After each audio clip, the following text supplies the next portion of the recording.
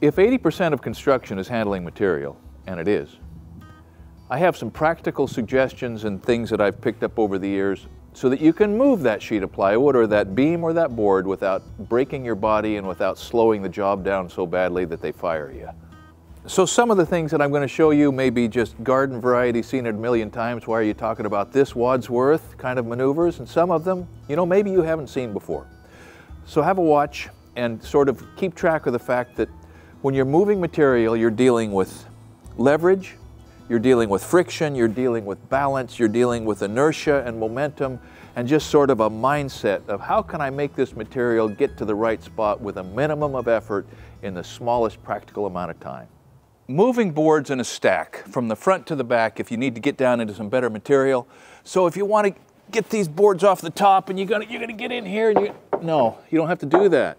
You don't have to lift the whole board. You just want a few boards off the top, and so you can use inertia and momentum to flip that back up there, out of your way,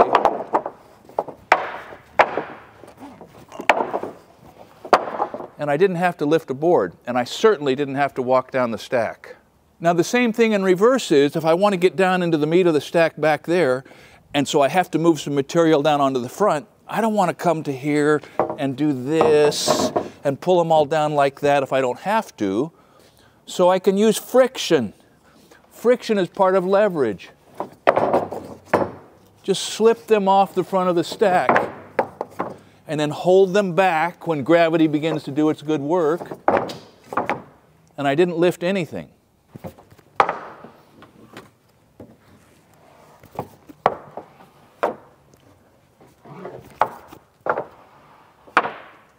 Maybe you're packing boards up onto a deck, right?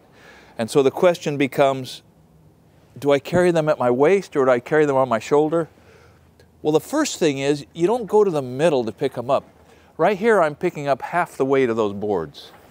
And the further I come to the middle, the more of the weight that I have until I get to the balance point and practice finding the balance point, right? And then the maneuver that people do that's really hard on your body is to swing it up onto your shoulder, right?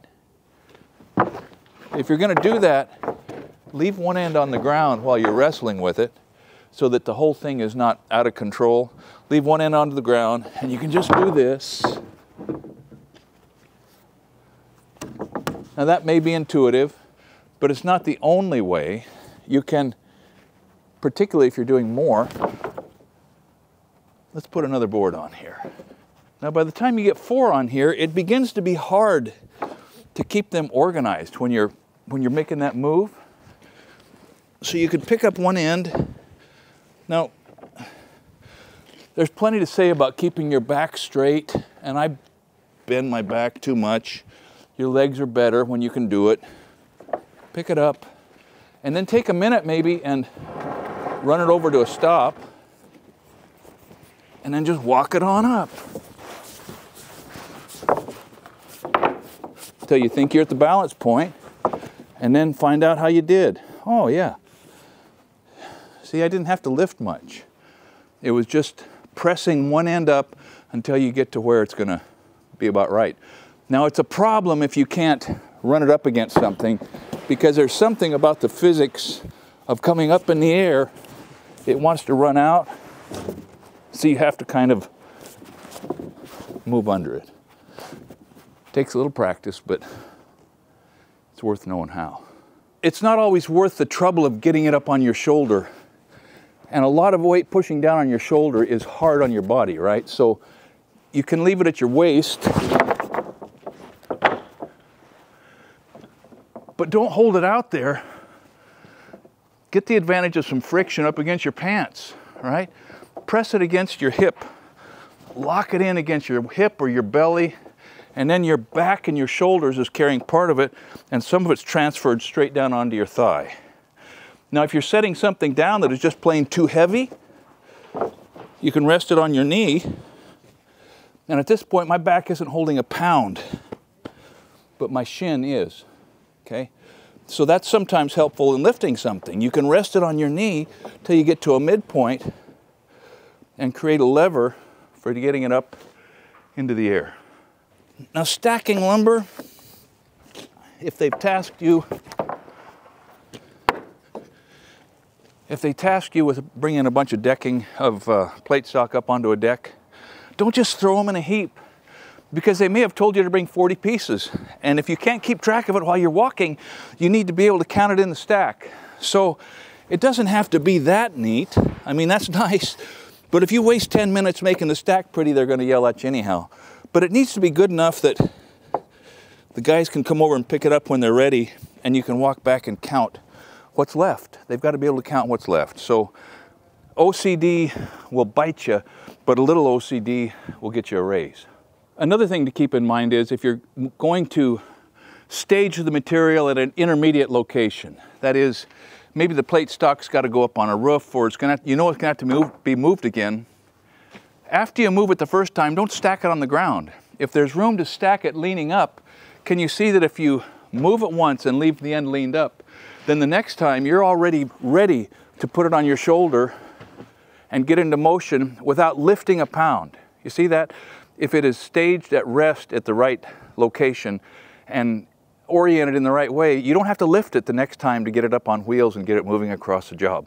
So let's say that I want to get 3 or 4 of these boards over onto that truck, and that truck is, 13 feet away from me. I can either pick it up and I can walk around and I can set it on there, or I can use the stack itself to help me.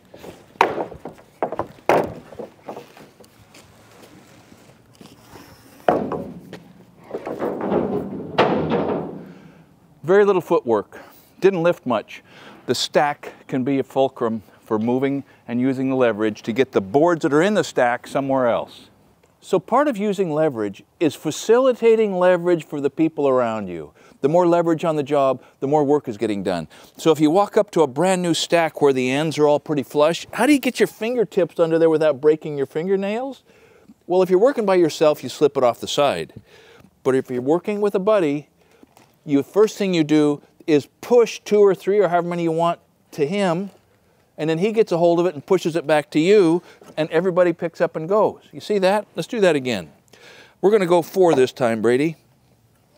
I walk up and I push 4 back, and he raises 4 up right through the stickers, and he slides it back to me, and out we go. So make a note. Part of being aware of leverage and situational awareness with leverage is facilitating leverage for everybody all around you all the time. Okay, so that's probably about enough drilling down on handling boards. Let's talk about handling sheet goods, usually 4x8. Sometimes light, sometimes heavy. But there are some moves associated with this that are helpful. Now, for about the first 20 years, I didn't worry about moves because I was young and thought I was strong, but I can tell you this, that youth and flexibility and strength are temporary conditions, but work is a lifetime commitment. And so you got to be ready to learn some alternative methods. So for years, picking plywood up off the ground or off a stack, it was spit on your hands to increase the friction, grab it, clean and jerk, throw a hand under there, turn around, and head to the trailer. Now, right away it became obvious that it hurts to supinate. You're right, it's supination and pronation, rotating your wrist. And the question becomes, gosh, do I turn my hand around and do it like that? Well, that doesn't feel good. Or do I do it like this? Well, that feels better. One thing you can do is carry it on 3 fingers, so your little finger is not forcing you to twist it so far. That's a little better.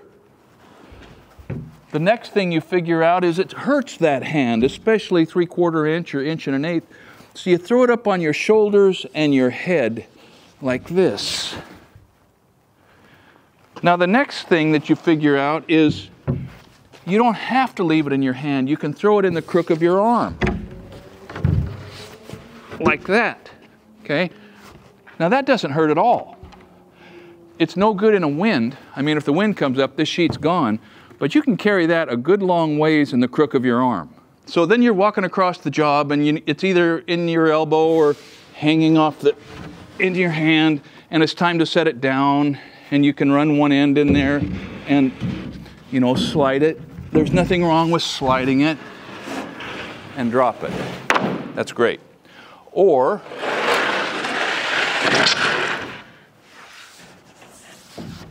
Retracing our steps.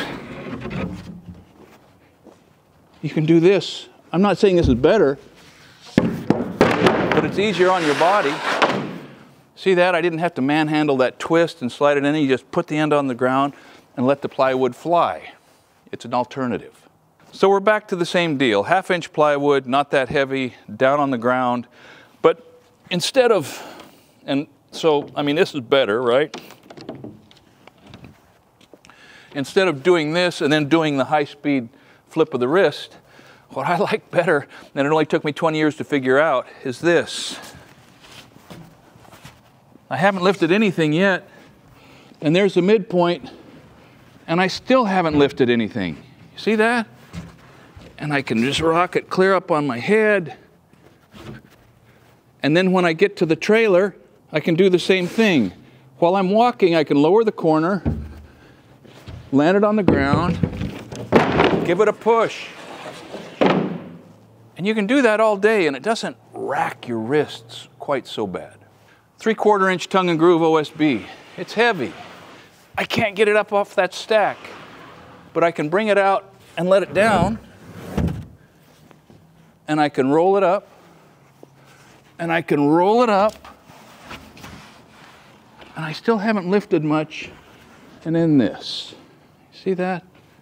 Now flipping it into the trailer like that becomes problematic after a while. I mean, a lot of banging around. And so you can either slide it in or you can just tip it over. Plywood will float on the air a little bit. You can throw a piece of plywood off a roof, and if you're careful and you give it a little spin, you can frisbee that thing to the ground, and if you're lucky, you won't break the corner off. So under the broad general category of the silly things we undertake as young men, I was sheeting a roof in Wyoming, Powell, Wyoming. It's windy in Wyoming.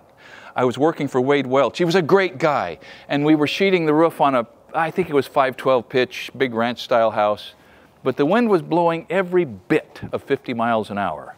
And we had it all laid on some little jacks up against the eave, so I could get over there and I could pick it up with the wind blowing in my face and the pitch of the roof behind me. So you got to visualize this. The sheeting was 5/8, I think. Might have been 3/4. And I would drag it up and the wind is howling, and I would spin it around on the roof to where my back was to the wind and the wind was blowing like this, and the wind would lift the end of that sheet up and it would float in front of me as I walked up the pitch. I would lay it down oh so carefully, rotate it, and throw a nail in it. Now that was dumb, because a piece of 3/4 inch plywood turned loose in a 50-mile-an-hour wind is a lethal, lethal thing. And nobody wanted to fall, but it's just an example of the silliness of the immortality of youth, but doggone it, it was a fun afternoon. So I started hauling hay with my dad when I was 10. I was not big enough to pick up a bale, but Dad says, that's all right, you can flip them end for end. And so he had me flipping bales, so I would get about 3.5 feet of distance, or maybe 5 feet, every time I flipped a bale. And I imprinted on the idea that half of the weight is better than all the weight. The closely related thing to that is that it's better to slide a board against friction than to carry a board against gravity, right? So if you have a chance, you can use friction to let it down easy.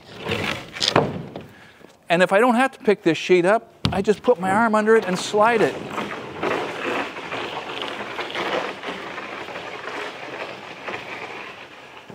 And then instead of picking up the whole darn thing, just lean it against, oh, did you see that right there?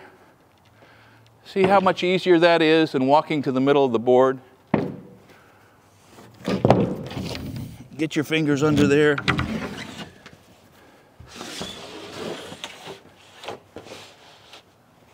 Friction and leverage beats youth and strength most of the time. Now there's one more thing if you're interested. Got to pick the sheet up. You can grab it, you can hold your toe right there and lift that sheet up like that. And then if you've got to carry it a long ways, you can go to the end. And now I'm not feeling any pain anywhere. And I can kind of see where I'm going, and I'm steadying it with my right hand. And if I need to change directions, it's as easy as that. So I've figured out that I would rather carry a sheet from the end than from the side most days. So the best mechanical advantage and leverage trick that I can tell you pertains to moving plywood and lumber at the same time in the same trip. And it's this: get a forklift, you know, or a crane. It's why I've got 2 cranes and forks to put on my little Kubota. And it's a luxury, but keep your eyes out for an opportunity to access those luxuries.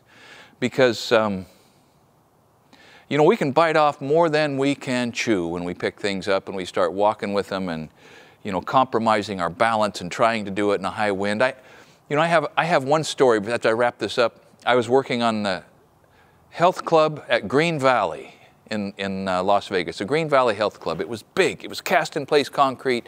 It was ginormous. The biggest pour there was 960 yards one day. And I was the second man hired and the last man off the job. I got to do a lot of stuff. The superintendent was Bob McGinnis. That guy was smart. And one particular day, I mean, it was 500 or 600 feet across the job from where the 2x12s were to where the edge form was being set up. And I needed 3 16-foot 2x12s, and there was no forklift, and I was the only, everybody else was working. So I went over to the stack and I thought, do I take 2 on this trip and then come back for 1? Or do I take 1 and come back for 2? And I said, no, I can carry 3. Now 3 16-foot 2x12s weigh about 200 pounds. And I got them up and I walked them up in the air and I got the balance point and I settled 200 pounds on my shoulder and I started that 600 feet. And man, things started to hurt. I mean, that's hard on your shoulder. I think it was my left shoulder driving me into the ground, and I was just about there and Bob McGinnis came around the corner. He looked at me and he smirked and he said, why didn't you take 4 and make it worth the trip? Well, what he was saying was, that was dumb. What are you doing, kid? But in my heart of hearts, I knew, you know what? I didn't mean for this to happen, but that guy knows that I got my head in the game.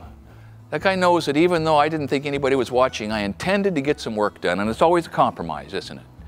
Between intending and making the work happen and being smart so that there's something left of your body when you're an old man. We can't use our bodies like rented equipment all the time, but sometimes, doggone it, you just got to put your head down and move those boards.